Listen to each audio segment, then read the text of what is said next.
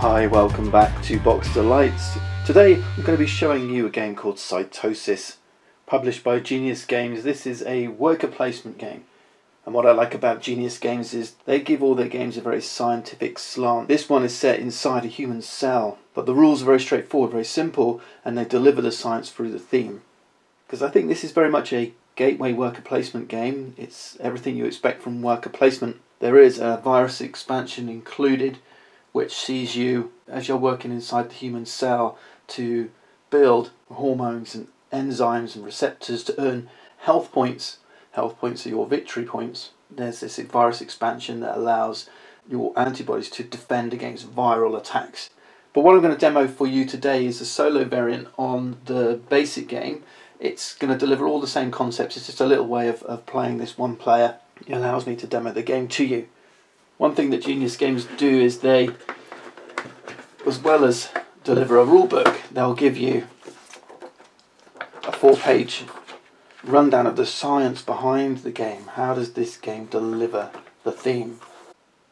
These are the components for the virus expansion. You've got some player boards here to, it's 1 to 5, 2 to 5, one with my variant. This is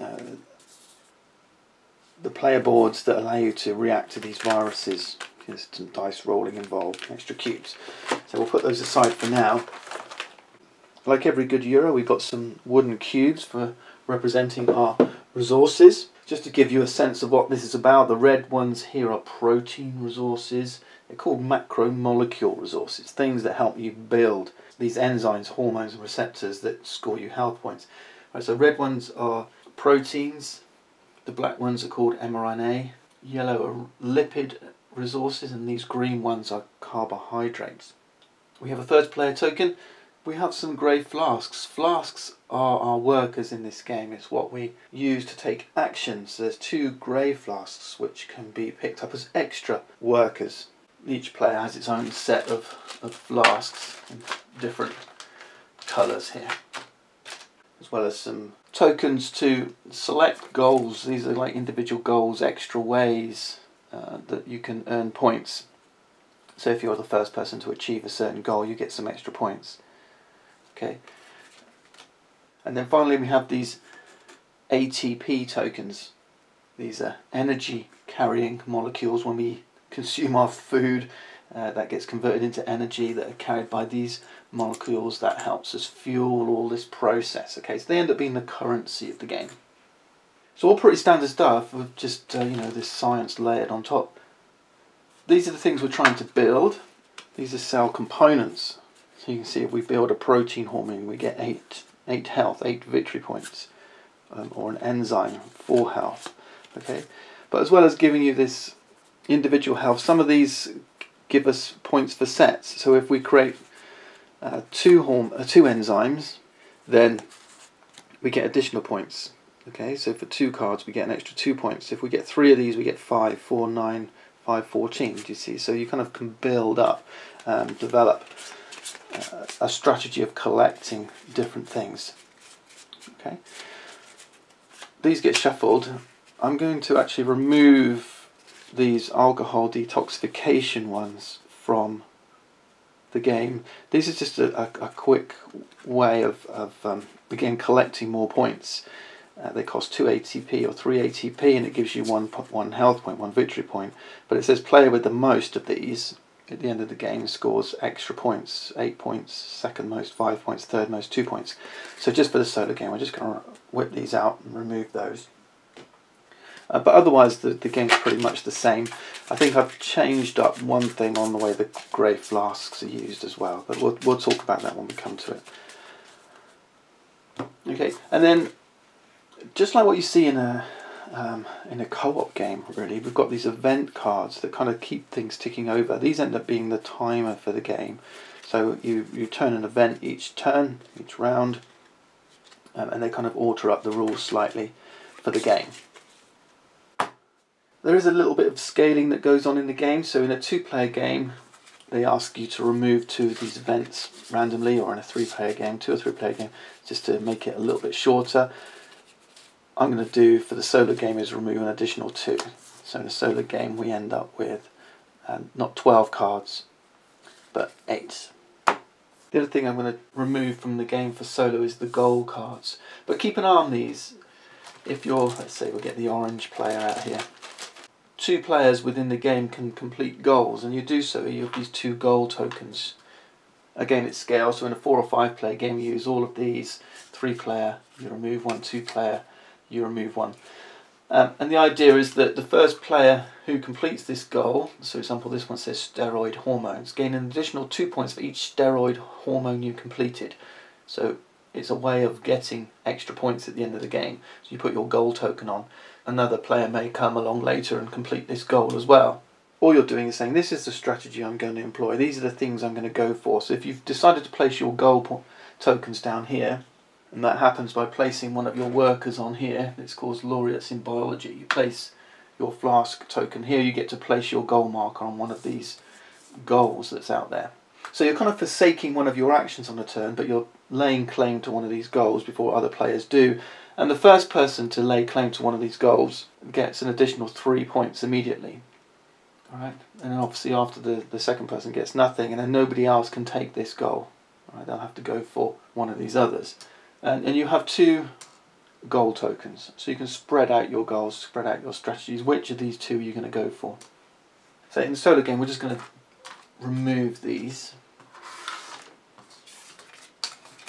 And then there's one other piece of scaling that happens in the 2-player game.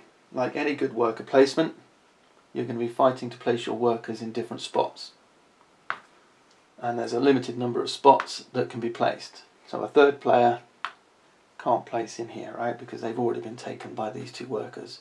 Or it could be that one player's taken both. In the 2-player rules, what you've got to remember is where you see 2 spots, there's only 1 spot. Okay, so once the player's placed a flask here, the second player can't. Alright, so that's a change up for the 2-player game. We're going to use the same rules in the solo game, in the solo variant. So we're going to play as if we're playing 2-player. There are some exceptions, like the mitochondria up here, there's 3 spots, so in the 2-player game that's reduced to 2 spots. Right, so there you go, we've got the modifications down. Let's just quickly finish setting up. So we've got our event deck, shuffled and ready to go. These cell components, these are the things you're building that's going to earn you points, and you're going to be placing your workers on the board here to help you gather the resources you need to complete these things. So in this card here, for example, you need 2 energy, 2 ATP, 1 green cube, a carbohydrate, and 2 red cubes, 2 proteins. And once you've completed this card, you take it from your hand and you lay it down and you score the 4 health points, right, on this victory point track around the outside. So I'm going to play green. We're going to start up here at 0 points. And of course in a regular game the player with the most points at the end is the winner. Okay. For the solo variant we've given ourselves a target of 50 points, so all the way around back up to the top to claim victory.